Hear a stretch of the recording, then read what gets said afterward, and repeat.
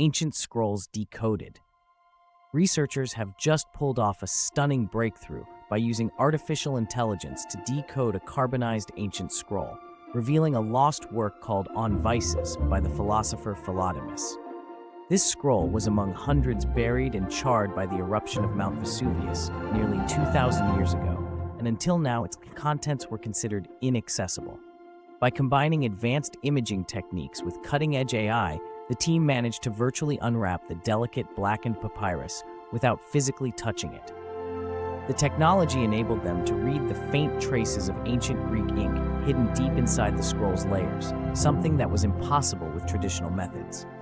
This newly uncovered text offers a rare glimpse into Hellenistic philosophical debates and even hints at the daily lives and moral concerns of people living in the shadow of ancient Rome.